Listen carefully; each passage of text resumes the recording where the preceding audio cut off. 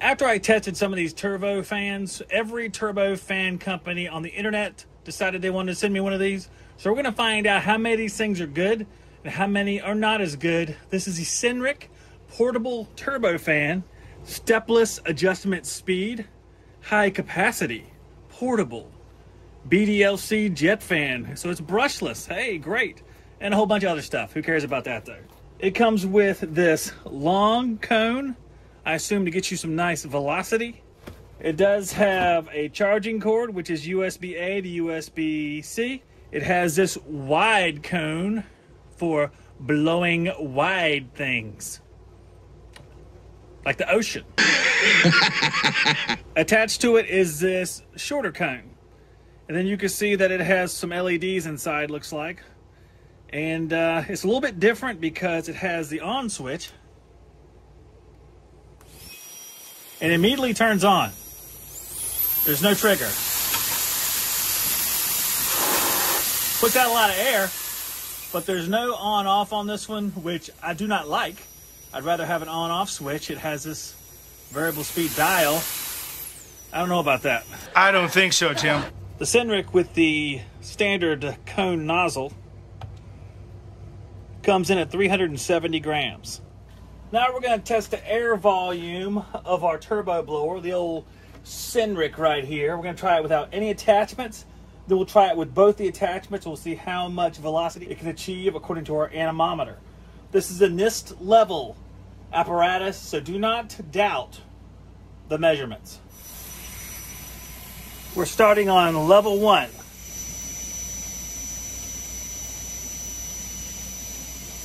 669.3. Gonna juice it up.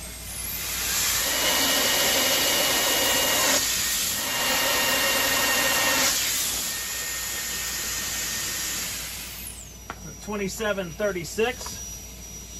We're gonna add the short attachment on low speed. Stays about the same, right at 690. Now going all the way up.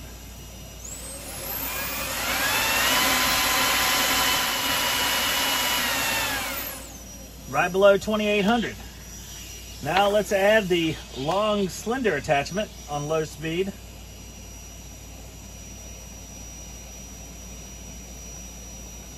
.708.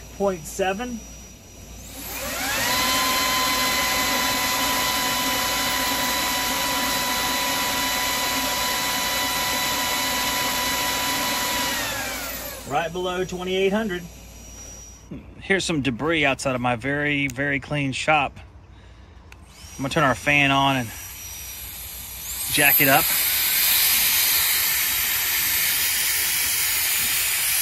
This is a Synric right here. Trying to blow some stuff out of the way. Can't get the big one. There we go. Move the big one a little bit.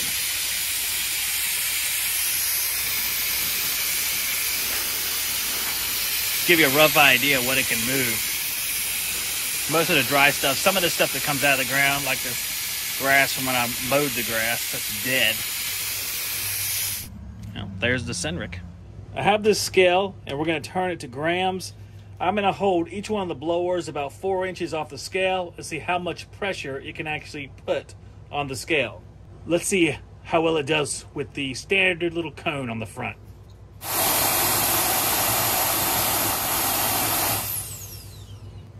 Let's see what happens when I have this elongated cone.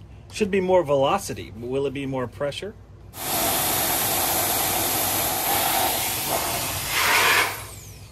Now we'll try the wide cone.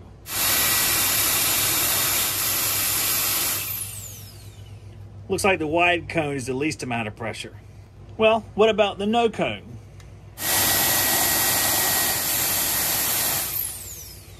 So it looks like the maximum pressure we're getting out of the Synric is going to be around 140 grams. My thoughts on the Synric. It seems to be made pretty well. It's not all metal.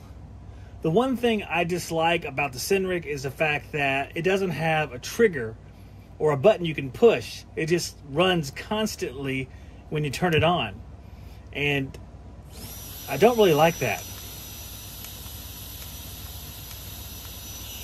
It does have a variable speed nozzle.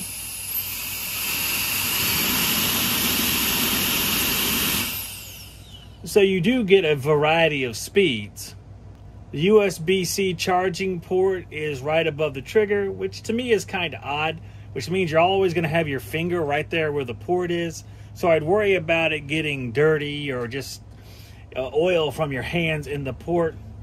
It comes with a variety of nozzles, which is good. We have the standard nozzle, the wide nozzle, and the long nozzle here for a little bit more velocity, theoretically. Overall, I'd rate the build quality as average, and I probably wouldn't choose this one simply because of the trigger. I don't prefer that. If it doesn't bother you, then that's fine. But all other things equal, I like to have the trigger. So that's the Synric right there. Let me know what you think in the comments. And there'll be a whole bunch of these coming because these people love to send out air dusters, evidently. All varieties of companies. Those of us with dirty hands, blood stains and a twine, ride away each morning, grind it out another time.